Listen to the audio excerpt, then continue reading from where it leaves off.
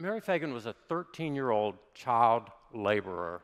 Just consider that for a moment. She was a 13-year-old child laborer who did a repetitive task. She inserted rubber erasers into eraser tips at the National Pencil Company on Forsyth Street in downtown Atlanta.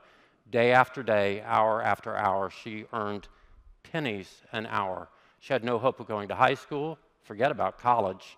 And the terrible thing was that Atlanta capitalists and industrialists thought this was good. They thought it was hygienic to have children working in factories. Well, the mothers and fathers of these children knew it was not good.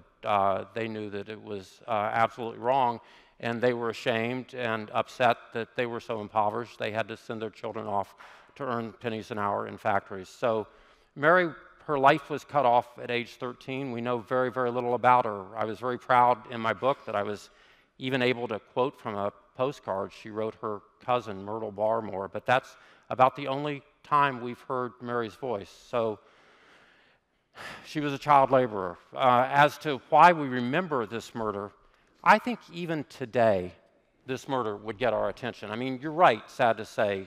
We live in an age now in which atrocity after atrocity is just another piece of news. But the Phagan murder was particularly brutal. She was found in the pencil factory by a night watchman making his rounds. She was so badly beat up that the watchman couldn't determine her race. The pencil factory was filled with pencil grinds and coal dust, and she'd been dragged and battered and all that. And so it was a terribly horrific crime. And then there were these strange notes placed by the body.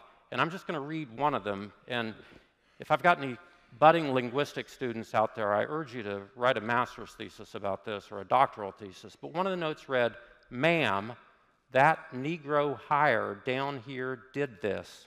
I went to make water, and he pushed me down that hole. A long, tall Negro, black, that who it was. Long, slim, tall Negro. I write while play with me." That's absolutely wild. And it was on the front page of the Atlanta Journal the next day.